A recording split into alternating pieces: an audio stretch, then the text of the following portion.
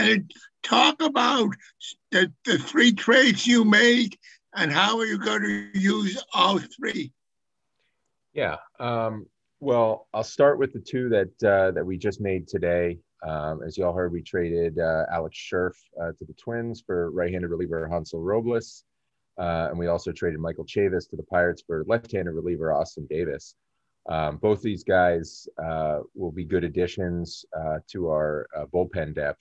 Robles is a guy with power stuff, mainly fastball changeup, but a power arsenal, really good stuff, a lot of experience. And, as everybody has seen, our bullpen's done a great job this year.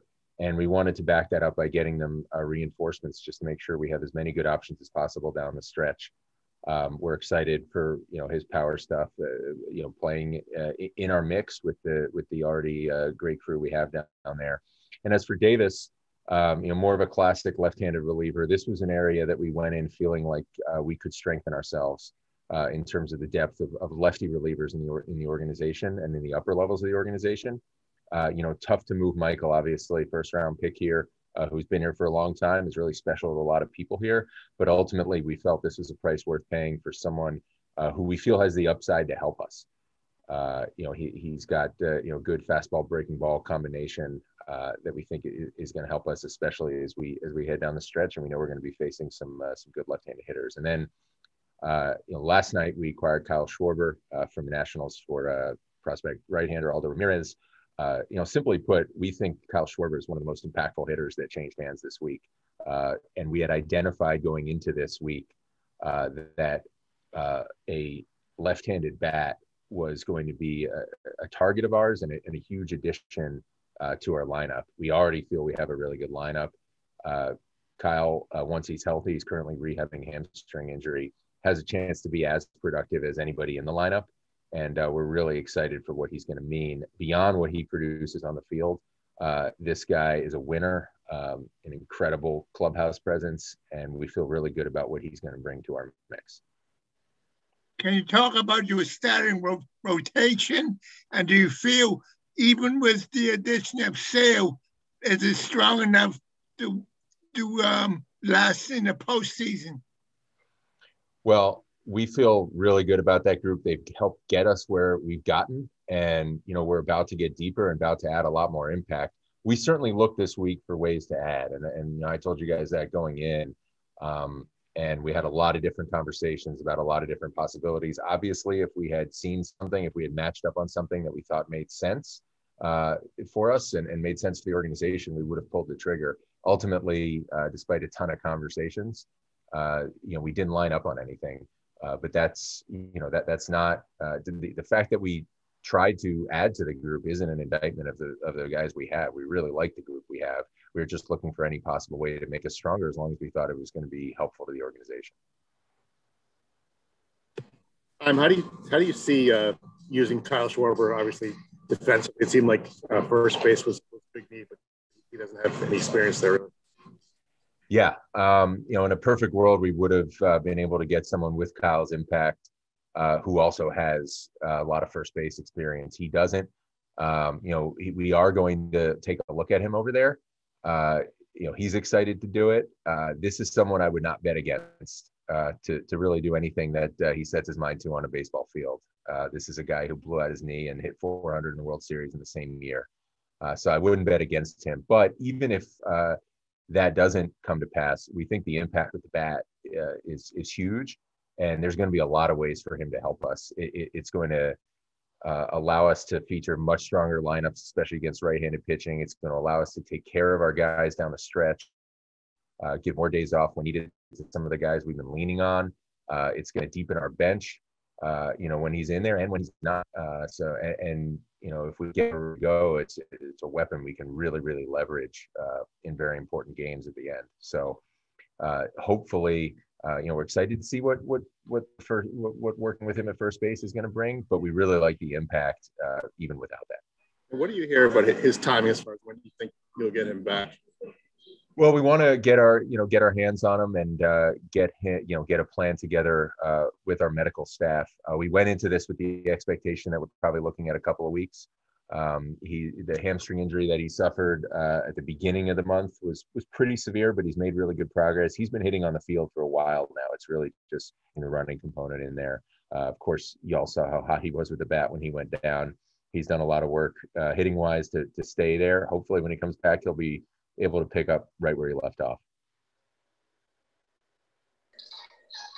Chaim, do you have any roster moves, I guess, for tonight's game?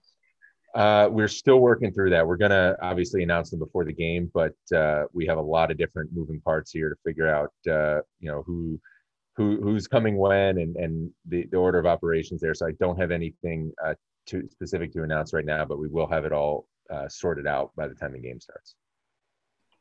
Is it hard? And I know you always preach, patience and that type of stuff, but is it difficult to see, like the Yankees adding Gallo and Rizzo and then the Blue Jays with Barrios, the Rays with Cruz, and not get the itch to, go all in? Obviously, Schwarber's a big move, but just kind of to avoid, making moves you might regret later. Yeah, of course it is. We want to win, and we're really passionate about what we do. We know how hard it is to get to this position, and we don't take that for granted. But at the same time, I've said it all along, and I mean it. We want to win a lot, and we want to win every year. And if you want the future to be really good, you have to take care of the future, and you have to care about that. And that's a very difficult tightrope to walk. It's a tough balance. I think it was really tough this year in what I think turned out to be a big time seller's market in a lot of cases. But that's why we just need to stay strong in our plan. And try to walk that tightrope as much as we can. I would note a couple of things. One, I don't want to sell short. I'm glad you mentioned Schwarber, the additions that we made. Like I said, I think Kyle's impact with the bat is on a par with anybody who was traded in the last 48, 72 hours. As soon as we can get him back on the field. But the other thing I would note is that part of the reason why we are here this year and why we are in first place at the trade deadline is because of contributions that came from people who are here because we were taking that longer view and because we weren't selling out for short-term gratification at every turn. That doesn't mean you will always reap those short-term rewards when you do the right thing for the long term. But if you don't, you will definitely pay for it in the long term. You might not get what you're looking for in the short term. And a lot of what we saw today that our competitors did, they were in a position to do because they had done the right thing and the disciplined thing over a long period of time to build up that organizational strength and to build up a huge trove of young players that they could then either use to help their clubs or to move in trades. And I'm really happy with where we've come, but we have a long way to go. And so to, turn our backs on what got us here, and especially some of, what got us here also got us the short-term rewards that have put us in first place right now. I think to turn our backs on that would really, at the end of the day, be irresponsible. And I don't think we'd be doing right by anybody if we did that. And just to follow up, how much of a role did staying under the CBT threshold play this week or, in the lead up? It seems like from what's out there, and obviously you're probably not going to get to the specific numbers, but it seems like you're kind of walking a tightrope there. Yeah, we were mindful of it. I think we have to be because there are implications to crossing that line that go beyond just money. And some of those implications actually hurt our competitiveness and could hurt our, our talent base over time. So we were mindful of it, but it was never a hard line. We just looked at it that, we did explore a lot of possibilities this week that would have taken us over. We just looked at it as something that it's something we need to factor in. Was it worth the cost? And ultimately, there were some things that we explored that we certainly would have done that for, but we just didn't feel that it was worth the cost in talent, let alone the additional effects of going over the line. I'm two questions. It seemed earlier in the week the consensus throughout the game was that it was going to be more of a buyer's market and that prices would come down in the last 24 hours. Why do you suppose that changed? And in reference to what you just said about, being mindful of protecting your inventory of prospects, do you think that as much progress as you've made, you haven't quite deepened it enough to maybe make some deals that other teams did and that you weren't quite comfortable to do at this point? Yeah, both are good questions. And look, there are people out there that might disagree with me calling it a seller's market. Everybody can have their own assessment of what went on. We just tried to stay active in as many fronts as we possibly could, and get a sense of what the asks would have been and were from us, for certain players that moved. And we were prepared to do the things that we thought made sense. And that's not to say that the future always wins every time. We were prepared to pay some long-term costs as long as we felt it was reasonable, felt it was appropriate. We just didn't. Why that happened, I don't know. It was really interesting to see everything that was happening all around us. But I think the worst thing you can do at the end of the day is start being reactive to that instead of staying with what you need to take care of. And like I said, I think part of why we are where we are is because we have stayed focused on the priorities that we have. And some of the people who have gotten us where we are here because we kept that focus. As far as the other question, look, my mindset is always going to be that we could always have more talent, right? You never feel like you have enough. At the same time, the more that you have, the more responsible I think it is to then make some of those big moves. There's a lot of different things that go into that, because the more that you have, the brighter you think your future outlook is, even with spending some of that currency now. So I'll never think it's strong enough, but ultimately we just tried to weigh that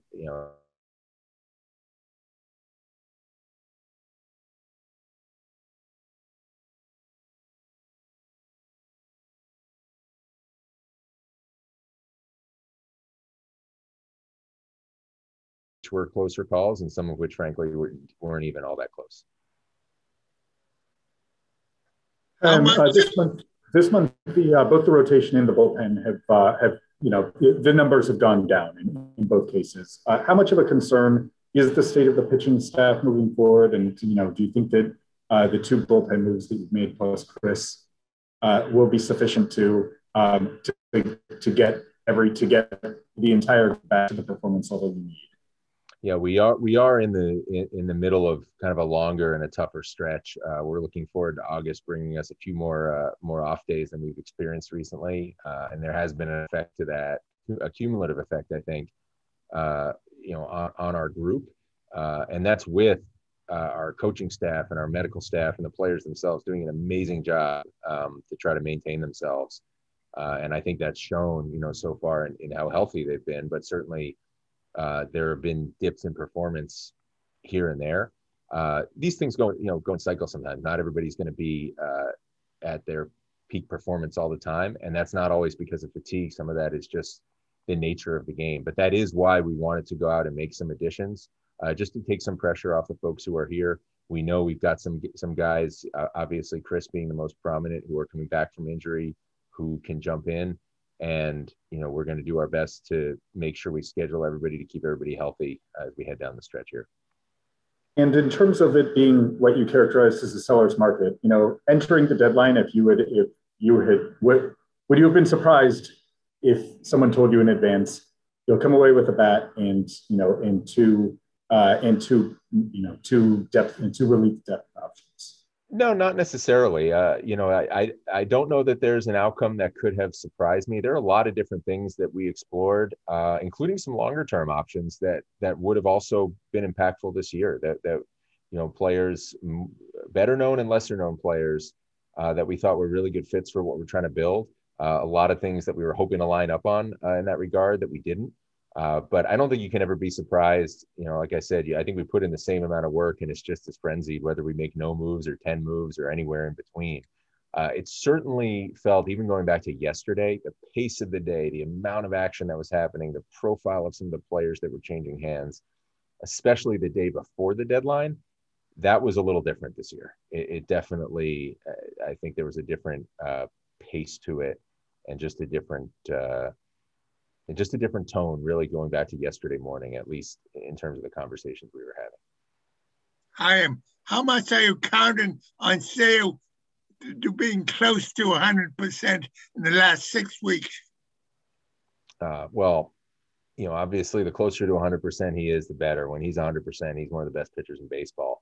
I think that would, we hope we get that. I think it's almost too much to ask from someone coming back from what he's coming back from. It does happen sometimes. Look, wherever he is, he is.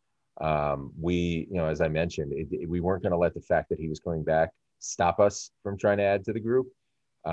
We also want to make sure if we were going to do that, we were going to do it in a way that we could justify and that we felt okay about when we put our heads on the pillow tonight. So we're so excited to have him back, not just for what it's going to mean on the mound, but for what he's going to mean to the group, the competitor, the leader that he is. And wherever he's at, that's we're going to be excited about it. Chaim, there was a report that ownership encouraged you to make a push for Max Scherzer. I'm wondering if that's true, if you can address that at all. And secondly, if you had any sense of whether he would even accept a trade to Boston. Yeah, I obviously can't explain everything that gets out there. Without getting into any specific. I'm not going to address whether as a player who's not our player what he may or may not have done, but I will say that report isn't true. We felt nothing but supported and encouraged by ownership. Obviously, talked to them a lot about different possibilities and things that we might do, but there was never any pressure to do anything other than what's right for the Red Sox and what's right for our goal of sustainable championship baseball. And just one follow-up, what do you say to fans and maybe reactionary media members, like some of us on this call, including me, who say that, wish that maybe you had done a little bit more? Yeah, I get it. I mean, especially when things are flying left and right like they have been the last 48 hours, any fan would love to see their team right in the thick of it. And you love to see your team, making big moves. We would too. We just aren't going to do that, when we think those moves are actually running counter to our goal. We know how high the expectations of our fans are. And if we do something for short-term gratification that has too high a long-term price, we're going to end up letting them down more than we're going to help them. It might be fun today. You may or may not get what you're hoping for over the last 2 months, but you certainly are going to pay the price for years to come. Like I said, there were some moves, including the ones that we made, where we did feel there was some price that we paid, and it was a price we were willing to pay. There were a lot of things, that were put to us where we just felt we're not doing our jobs, and ultimately we are going to let our fans down, whether it be tomorrow or whether it be next year, the year after, or all of the above, if we do some of the things that we could have done to make more of a splash. Chaim, you've mentioned that sustained competitiveness is pretty much what you want and what you want to achieve. You're not willing to sacrifice that. What role did, we've talked about Sale, but also Duran and Houck and their ability to perhaps affect outcomes play in the deadline decisions? And was there anything that could have moved you to make a decision that may have created a long-term problem but a short-term championship fix? Yeah, I mean, obviously those guys are a big part of what we're trying to do. So is everybody who's on this roster, and a lot of guys who are not on the active roster right now who may yet figure into this thing, whether they're on the IL or whether they're in Worcester or both. Those are also some of the guys, as you can imagine, when you were trying to do some of the things that we talked about over the last few days, those are the guys that other teams want. Those are the price you're expected to pay, and ultimately we didn't feel that was worth it. You ask, are there things we would have been willing to do to sacrifice the long term for the short term? Yeah, it's just a question of where's the right point, walking that tightrope. I think it's very rare that you get an opportunity where you are really boosting yourself in the short term and also helping yourself in the long term. You hope to do that, and sometimes you are able to do that, but those moves are rare, and some of those you're dependent on the market being in a specific place that really lines up. Most of the time, that's not the case. And I think when you're in a situation like this, you are, and we were willing, to make some of those sacrifices because we understand how precious a position we're in, how many things have to go right to be in first place in the American League East at the trade deadline. It's just a question of how much. And in a lot of these cases, we just felt like there would be too much of a long-term sacrifice, and we'd ultimately be letting our fans down, and we would be in for a lot more losing than winning when you zoom out past the next 2 months. I'm in Go ahead, Sean. Go ahead. In terms of Schwarber's usage, have you spoken to him about catching at all? Is he willing to do that? Do you see that as a way to get his bat in there at all? We haven't talked about that. We did talk about the first base thing, obviously that being, more of a need, you might say. We like our catchers. So I wouldn't necessarily rule anything out, but it's not something I anticipate as a regular option. I would bet, even though we haven't brought up to him, he's the type of guy that he would do it. This guy will do, the first thing he said, actually, just because of how much was going on, BOH spoke to him first, and then I spoke to him. He's pumped up to be here.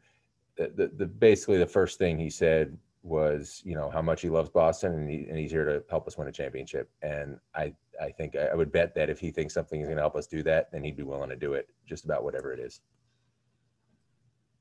Chaim, you have a number of guys that you're going to face 40-man roster decisions on coming up. Did you find the level of interest in those guys significant to a point where you feel like you could maybe get more done in the offseason as opposed to now? We'll see. There were certainly moves, that we discussed that where we could have, moved some of those guys now. Obviously, again, if it had been something we felt was worth it, we would have done it. And we just didn't, I went into the week thinking we might line up on more of those than we actually did. It just didn't line up in all cases. Obviously, it did a little bit in the two deals that we made today. So it was definitely something we explored. I said it coming into the week and kind of, going back a few weeks, that it's definitely something we're mindful of, and it's still going to be an issue that we're going to have to navigate going forward. So we put value on it this week. It was a factor in our discussions. But ultimately, we lined up on the things that we lined up on. And do you see David? Do you see Davis coming to the big league roster right away? Yeah, that's our expectation. He does have an option left, so we may have some movement obviously over the course of the month, as we know we have guys that are working their way back and different things that could happen. But that's our expectation, at least to start. Is there any concern just with Schwarber at first, with the hamstring and kind of coming off the IL, and also, Christian Arroyo obviously trying that position and also, suffering an injury too? Is there concern just since he's never played there before? Yeah, for sure. We got to be careful with it as we explore this. And like I said, it's not a necessity. If it does not happen, then, we still feel really good about what he's going to bring to the table. And we have to make sure we're doing it in a way that doesn't jeopardize his health more than anyone's health is at risk by being out on the baseball field, because it's too important that we keep him healthy so he can hit and have an impact in our lineup. If I'm with Duran up, obviously it's kind of a crowded outfield mix already. So let's say Schwarber at first base doesn't work exactly as you hope, and he goes back to left field. Is that something you're mindful of that could be a tricky situation considering how many guys you have out there? Yeah. That could happen. This was something where we were good erring on the side of having too many good players, even if a lot of them might end up playing the same position.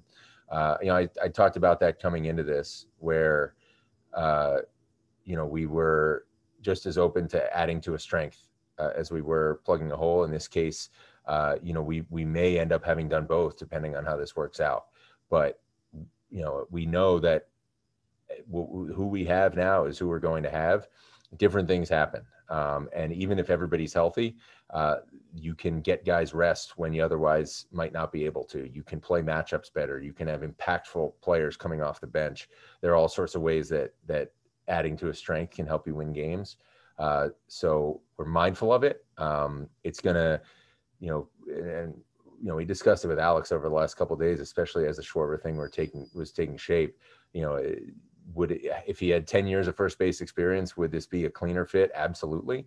Again, I would not bet against this guy, and he is going to be motivated to figure it out. And I think that he's got a good chance to, but even if it doesn't, I think it gives Alex a lot of interesting options. And, you guys know how adept he is at using the players that he has at his disposal. And, once Kyle's healthy, he's going to have a really impactful player to add to this mix to help win ball games.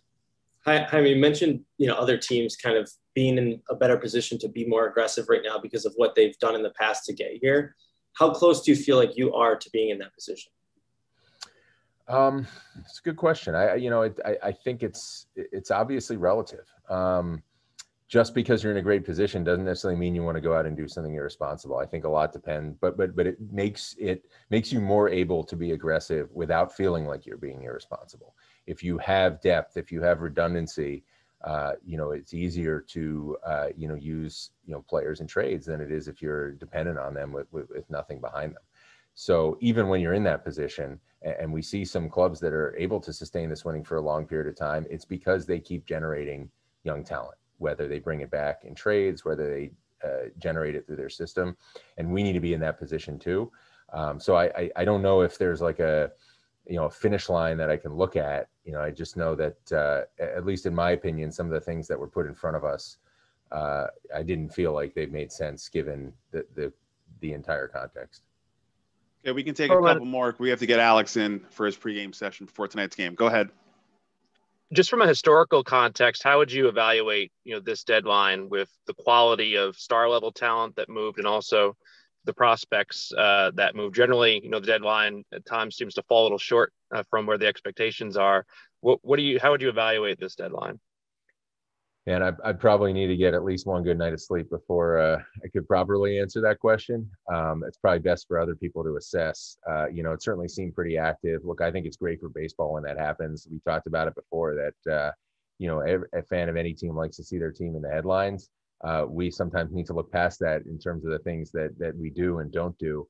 But it was active. I think the thing that stood out to me, because players change hands every year at a time like this. Like I said, the thing that stood out to me, sort of being in our room, so to speak, was how early it sort of felt like deadline day. Even going back to yesterday morning, the same urgency, the same pace was there that some years you don't really even see sink in until 10 or 11 a.m. on the day of the deadline. That stood out to me. All right. There's nothing else. Thank you, Chaim. Thanks, everyone, for your time and joining us on here. And I'll let Justin get Alex score ready for his pregame session. Thank you. Awesome. Thank you, guys. Appreciate your patience. Sorry to be late.